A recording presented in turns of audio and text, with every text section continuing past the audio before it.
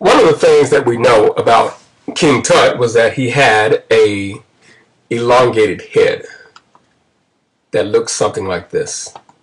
And I'm going to show you an actual skull of the actual King Tut, and you'll see that this was in fact what his head looked like. Now, so-called scholars have made some embarrassingly stupid remarks in the past about the shape of King Tut's head. There are a lot of artifacts that depict his head shaped like this, and they would suggest that somehow that is representative of spirituality or something like that. But the fact of the matter is that's actually what his head looked like, and I'm going to show you why. And the shape of his head and many others within the Egyptian kingdom also gives greater evidence as to who the Egyptians actually were and are. And just for comic relief, I'm going to show you some of the stupidity and nonsense that's out there.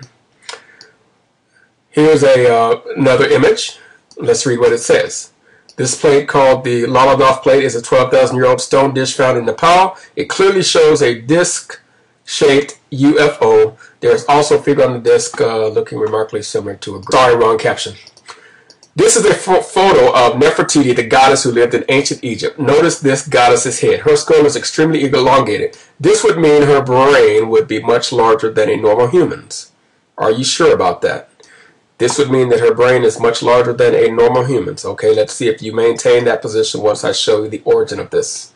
First of all, let's look at this page. Do aliens exist? Proof of alien life. So basically they're saying that the shape of this head would suggest that she and the other Egyptians who had a head shape like that were actually aliens. That's basically what they're saying.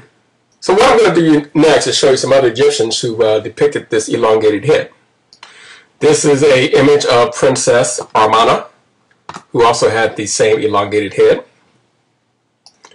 Here we have an image of Nefertiti with the elongated head.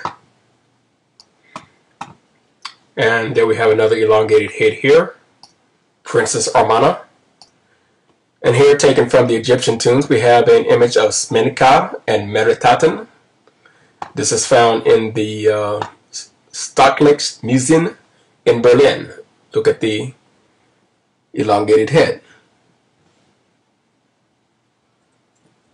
Here's another image of Tutankhamun, and his elongated head is the reason that he has this headdress that is as large as it is. Here's a bust of the young Tutankhamun with his elongated head again.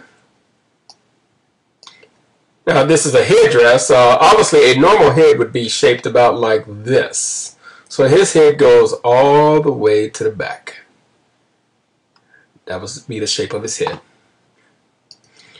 Here we have another image with the elongated head, and the children also have the elongated heads. That's Tutankhamun, by the way. Here we have Tutankhamun again. It's not as obvious, but there you have his elongated head. And there it is again. Underneath all of this is the elongated head. Here we have the actual Tutankhamun's mummified head showing the elongation. And there it is again. This is the actual mummy. Now that we've established that many of the Egyptians have this elongated head, let's take a look at some more elongated heads and what culture this may be indigenous to.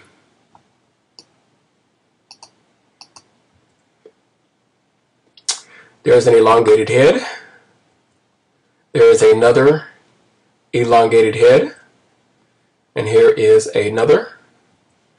Here is another elongated head. The mother also has an elongated head, as does this woman here. Now these are not coincidences. So the daughters, notice the head on the daughters, and it's the elongated head.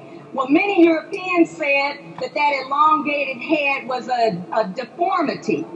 But when we look at the sister from Zaire, you see she has the same shape in her head. It goes back to the daughters of Akhenaten. So here we got Akhenat's daughter.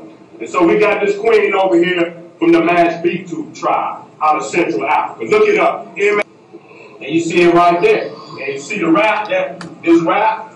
I don't know if it's, you see the queen. This is Akhenaten.